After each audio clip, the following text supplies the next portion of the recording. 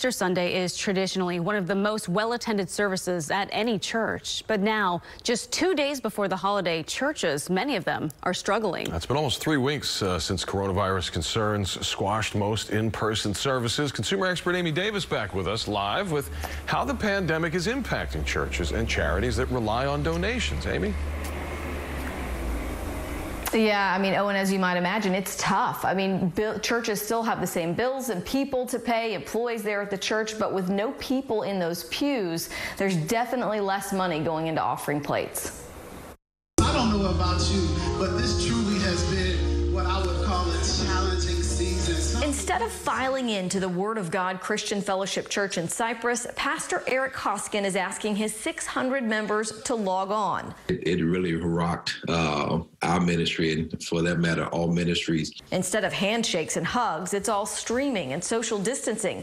And what you can't do so far apart is pass the offering plate. They were just used to writing checks and putting that check or putting cash in the envelope as the collection plate went by. Hoskin said even though parishioners can tithe by text or give online, some don't know how.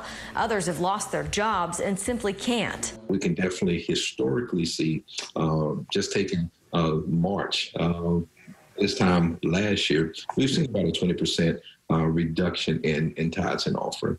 It's a double-edged sword for us because we have seen an increase in our expenses at the same time as we've had a decrease in our donations. But charities like the Women's Home that helps homeless women and families with substance abuse and mental health issues can't just close.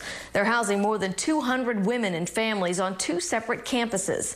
The Cottage Shop, a thrift store that brings in more than $50,000 a month to help support the charity, is closed. Even though we don't really know where the money's coming from, we as an organization have decided that we have to do the right thing. We have to keep our employees employed as long as possible, and we have to start increasing services even if we don't know where the money's coming from, because it's the right thing to do. Well, there are ways that you can help that charity, that church, or your own. Most churches will accept donations online. So even if you haven't done it that way in the past, go to your church's website and figure out how to do that and continue to send in your tithes if you'd like.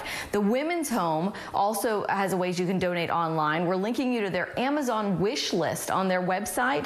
It's filled with items that they need for clients that they're supporting but that they cannot afford. You're going to find that information right now on click2houston.com in the consumer section. I'm consumer expert Amy Davis, KPRC, Channel 2 News.